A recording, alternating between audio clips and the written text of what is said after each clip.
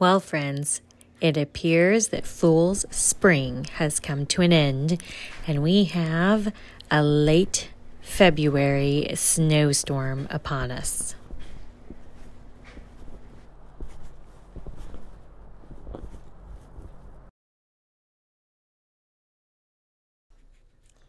Hello, friends. Are you prepared for the next power outage?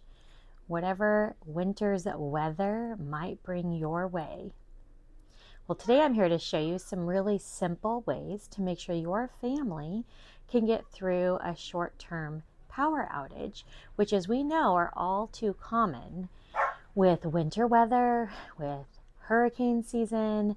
Okay, well, let's take a look at what my family keeps on hand to make sure we can get through the first 48 to 72 hours of an emergency weather system that might take our power out for a short period of time. Now we have separate preps that will help for a longer term power outage. This is just for that first few days. It's pretty simple for any family to compile these, and many of these items you probably already have in your house or in your camping gear. So let's take a look. Speaking of power, we have our Rock Pals battery pack. Now this also has a solar panel, which I forgot to bring out to show you today. So it can be charged with that, or it can be plugged in. We do keep it charged at all times so that we are ready because, as I said, our youngest is tube fed and she relies on a feeding pump, which needs power to run. So we must have enough battery pack to get her through with that and an ability to recharge it. So this is just a basic solar battery. It's 250 watt. It only is going to do things like small lights, your cell phones, iPads, her feeding pump, those kind of devices. And then we have our smaller battery packs. You're probably familiar with these because we take them on the go everywhere. We have several of these. Keep them charged up and ready to go so that you can have a full phone charge or two in there in emergency situations.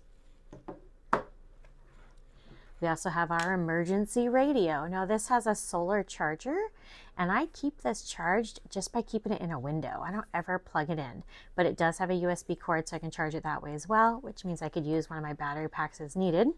And if all else fails, it has the hand crank back here to be able to wind it and get it to work. I recommend knowing your local emergency radio station information, your weather information, and maybe even keeping it on here. But this has a flashlight and it's your emergency radio. I also have a couple of these in our house. They're just a solar light. They have a little stand. I again keep these charged just by putting them, and they have the flashing there for emergency notification if needed.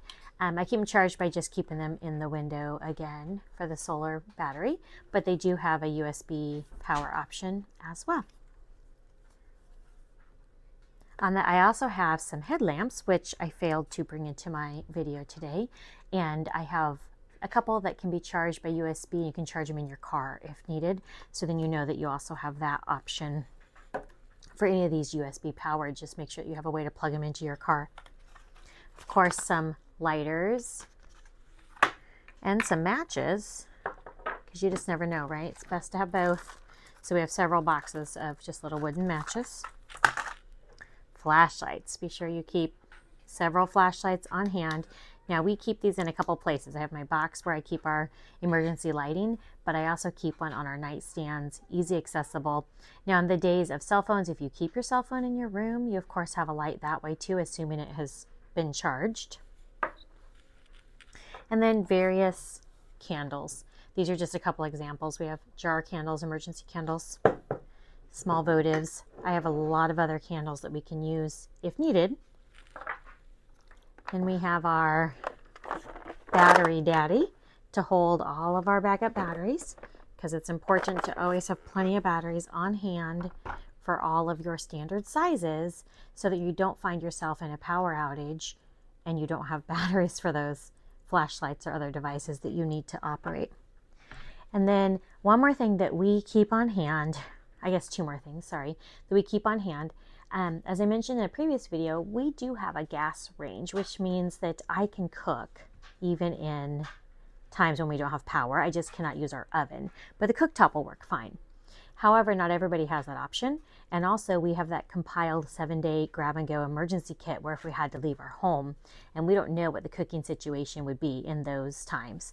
So I keep a butane stove burner. It's just a single burner and it just uses little butane cans, which is safe to use inside. Of course, make sure you're properly ventilated. But unlike propane cook stoves, camp stoves, this one is actually safe to use inside. And then the last thing we keep on hand is our little portable heater. This is a Portable Buddy by Mr. Heater. It runs on propane. We also have a cord adapter and regulator so it could run to a 20-pound propane tank instead of just these little guys if needed. Now, this isn't going to heat our whole house, but it would let us create a microenvironment in the winter if we were without our heat source. I think that's really important to have. In the meantime, my husband uses it for things like heating the garage when he's working out there and it's cold. Okay, so here is a few of the things that we keep on hand. One is our portable blender. Now for us, this is a big deal because we have a tube-fed child.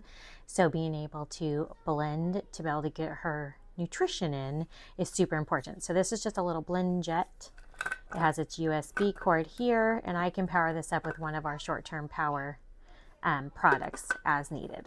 Okay, so that's a necessity for us. It might not be for you, but they're kind of cool to have on hand anyway. Okay, so that's a pretty simple list of home preps to have for a power outage today. I'd like to hear down in the comments what you keep in your family's emergency kit in the case of short-term power outages. Let me know what I can add to our stockpile for short term. And again, we'll talk about the longer term emergencies in another video. Thanks for joining me today. Blessings upon your day and stay prepared, friends.